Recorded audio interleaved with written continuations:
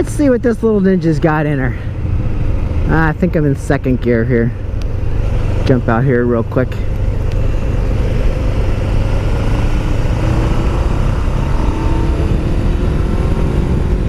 Watch this. 6 to 7. 7 it goes. Jump! It's amazing how that picks up at 7. The power band runs above 7 to I don't know where.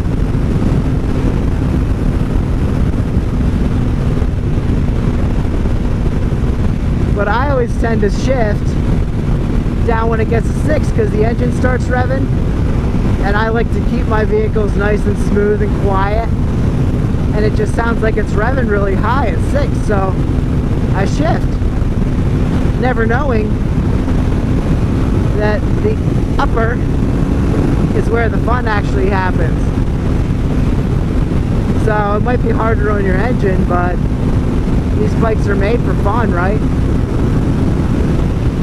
So now you look down and realize you're doing 90, and that's probably not a smart thing when the popos like to hang out here in the real world.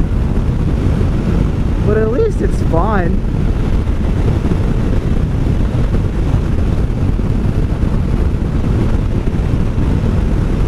Bumps. No, that wasn't bad. The other nice thing about the upper echelon is she picks up a lot faster when you give her gas. So if you really need to get out of a jam or jump on something, she's ready to go.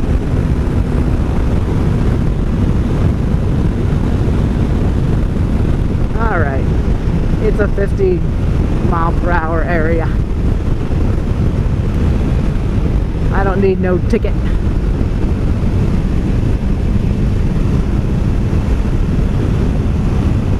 Oh, see, this guy doesn't want to go as slow as I am now.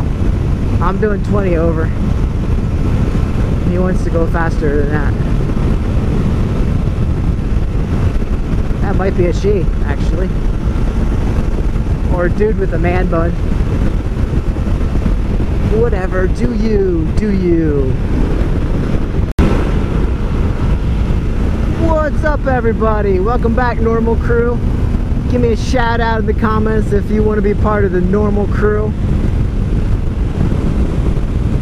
It is like 80 or 90 degrees today in Pennsylvania, and I'm riding with all this gear on, and you might be able to see my arms a little dirty, and I'll talk about that in a little bit.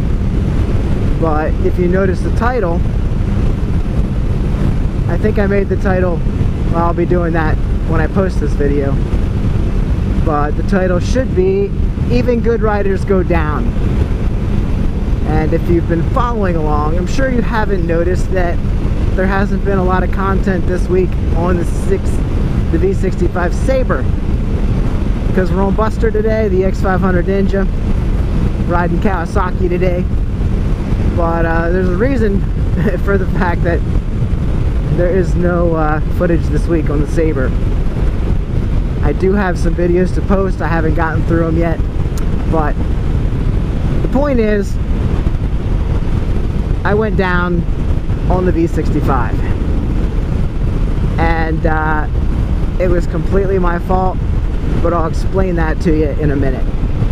I just want to tell you that if I didn't have my gear on, and I didn't have the padded jacket, and I didn't have my jeans, at least, I do have padded pants too that would have given me more protection. I've got a few bruises, but the jeans did protect me. I slid, I don't know, 5 feet in the grass, and if I didn't have that stuff on, I might not have,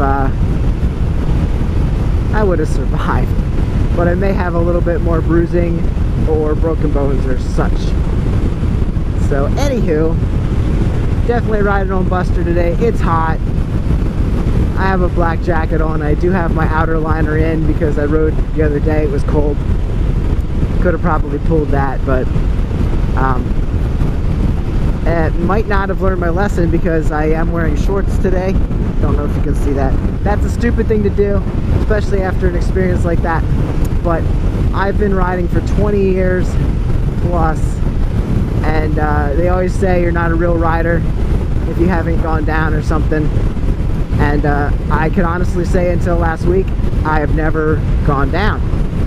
But now I checked that box off, so let's just not do it again. I feel a little vulnerable with shorts on, but so be it. It's hot, and I didn't feel like packing extra pants. So anyway, I will show you the bike at some point. The 84 V65 Sabre is a tank. I think what I did was I hit a curb and then laid over in the grass, and basically I went head first, and that's why my arm's all dirty. And really that's the only dirt that I have on me. I have a bruise on above my left knee, my right knee, and a bruise on the outside of my left knee, but that's it. The bike, the turn signals actually got knocked off, but they still worked. The guard that's on the outside, that is a sweet truck. That a transformer? The guard that sits on the outside of the radiator got pushed into the radiator hose, which in turn punctured the hose. So all my coolant leaked out the bottom hose. As far as I know, I have replaced that, and I haven't put coolant in yet. As far as I know, it's probably okay. But I did ride it for about half an hour to 45 minutes home without coolant, and the bike never overheated. The only problem I had was the clutch. I'm guessing the clutch fluid would get hot and then it would quit working, because of course it worked when I left. Oh, I had to bend the shifter pedal back into place too, but I was able to ride it as it was. So the turn signals, the shifter peg, shifter pedal, and the headlight got knocked out of place, but I just have to move it back into place. And as far as I could tell from riding it the rest of the way, the engine wasn't overheating, and the clutch would get hot, I believe, and then quit working. Because I stopped at one point when it stopped working, and it started working again, and I took off, and I made it home. So that was an interesting thing, but the engine never showed it was overheating, so I'm hoping it's fine. It seems okay, but I'm gonna put coolant back in it and see how it reacts. Other than that, that bike is a tank. If it didn't puncture the coolant line, I probably could have jumped up and just rode away, but it seems good. And that's all I'm gonna say about that right now, because I don't want to jinx it. But you know what happened was, I was going down, I had already ridden for 4 hours that day, and I was coming home in the dark on back roads that I didn't know. And what I did was I had my phone in my tank bag down here, not on this bike of course, but so I was glancing down to check on my directions, and I was looking ahead of myself in the dark and looking ahead for car lights to judge where the road was going to be. So I knew I had a good long straight stretch, and unfortunately that was a different road. So my road came up and turned to the right sharp, and then it hit the next road.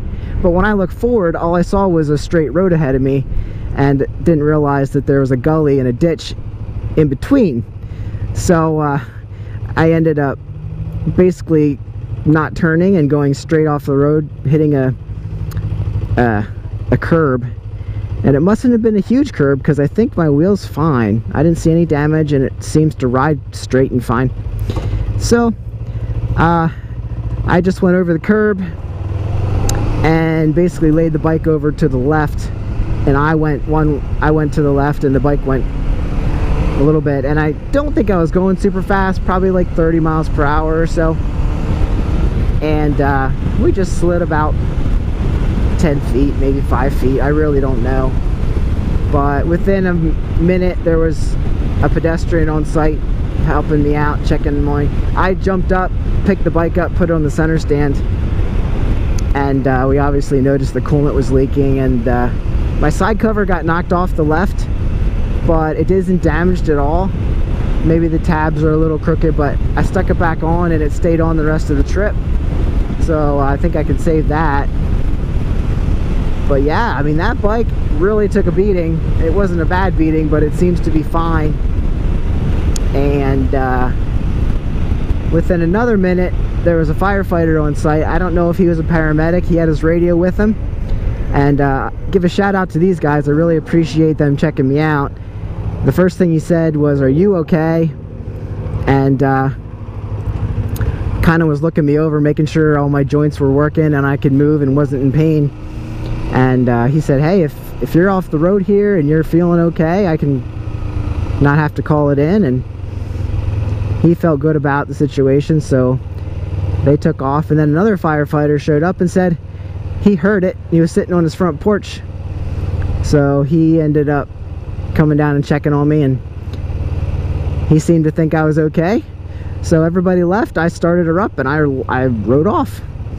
Of course, I was watching my temp gauge, making sure the engine wasn't overheating, because that's the worst thing you can do in that situation, is blow up your engine if it's fine.